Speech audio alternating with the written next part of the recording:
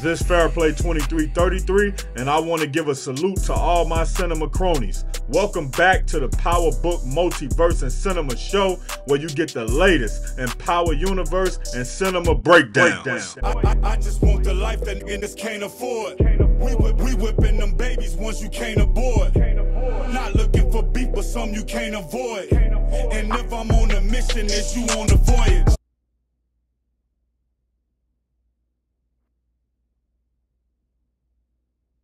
Is Ghost James St. Patrick in the back of the Power Book 2 Ghost trailer? I don't know if y'all missed it or not. I can't say whether y'all did. I can't say whether y'all didn't. But what y'all need to know is that I believe that Ghost is in the back of that channel. Now, I did a video about Power showing it from two separate perspectives. Basically, part one could be from TARIQ perspective. Part two could be from Ghost perspective of watching everything that's going on with TARIQ, right? And it's no reason that that cannot happen. And then also I do a video where I say TARIQ graduates and he inherits truth. So those two kind of tie in to the point of Ghost still being alive. It's a lot of things that I think could have happened. I just finished watching OG Power, and what I noticed from watching OG Power is that the last 5 episodes is from 5 different people's perspective, and all of their perspective is different based on their personality. So when you look at one perspective, Ghost has a puddle of blood under him, and he got blood in his mouth. When you look at another perspective, he don't.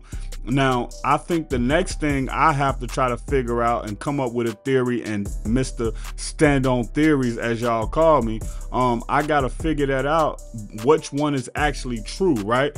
And I think that it's a little bit of truth in everybody's theory. So what I think they should actually do to wrap up the Ghost series, I think they should go back to that night and put everybody's theory together, the part that they were telling the truth in. I think it was certain parts of people's theories that was exaggerated. I think it, like, even when you look at Tasha's theory, I don't think Tasha's theory was true, because everything about Tasha's theory made her look like the victim. And I think that's another thing we got to understand too. Not only was it from their perspective, but it was from their personality type perspective. So see, episode 15 was about TARIQ and Tasha. And when you look at that episode, everything about them made Ghost look bad, because they seen Ghost through the lens of a bad person. On episode 15, OG Power, when Tommy walks into the house on Tasha, he put the gun to her throat, he put the gun to her head. From Tommy's perspective, when he walked into the house, he don't put the gun to her throat, and he pull the gun up on her, but he only pulls it up on her once. And as he's looking at Lakeisha's papers, he instantly starts to believe her. Now, why is this important? This is important because Tasha always makes herself out to be the victim. That has been a theme of her since Power Book OG Power Season 1, Power Book 1, James St. Patrick, as I like to call it. When we look at the very first episode from her being in Truth, she leaves Truth, gets into the truck with Sean, and she starts to pleasure herself behind Sean. She made herself the victim from day one, when, in my personal opinion, she's been the villain the entire time. Now, in OG Power, episode 15, when we look at TARIQ's perspective, TARIQ walked into the house and Ghost was drunk. So he was drunk, he was belligerent, he was yelling at him and stuff like that. And TARIQ was playing it as if he was just submissive and never was saying anything back.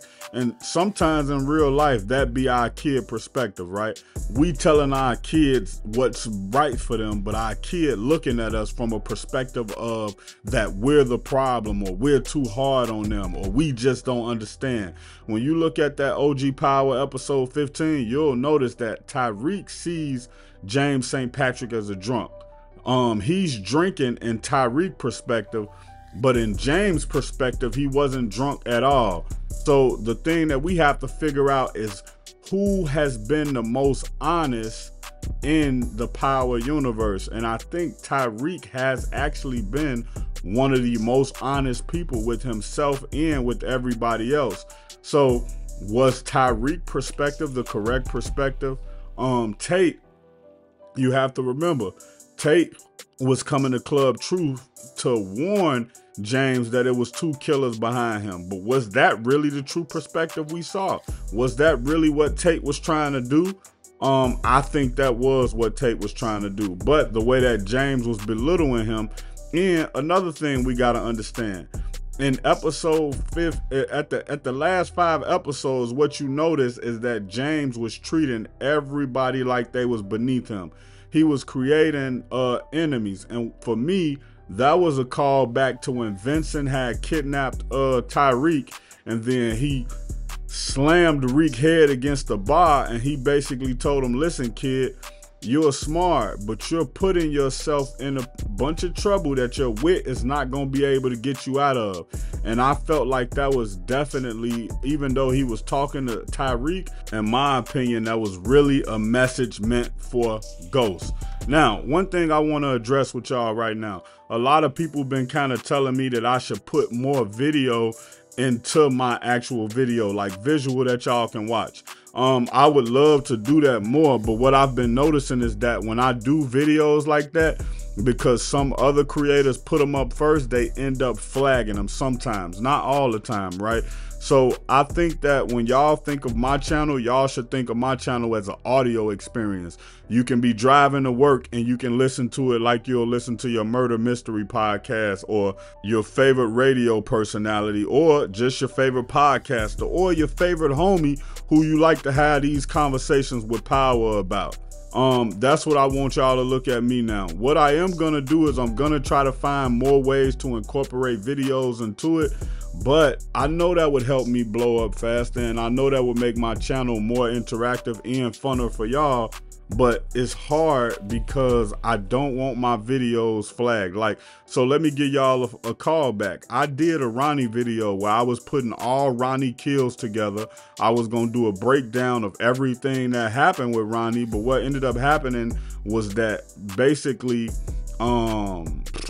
probably like 80% of the videos that I used in there, they was flagged either because they were copywritten by Stars Liongate, or they were copywritten by somebody else's channel. And so what that would have did is, even though I would have had the commentary for it, y'all would have only been able to see like 1 or 2 videos. So it wouldn't have made as much sense to put that video up in the structure that I put it up. So y'all gotta bear with me. I know it's a lot of channels out here that's more entertaining from a visual standpoint, because some channels, all they do is just add a whole bunch of clips from Power and they change the voice on it, and that worked for them. Well, I haven't figured out how to make it work for me yet, so I'm gonna keep doing some research into that. Also, that song at the beginning that's playing, yes, that is me, Fairplay 2333.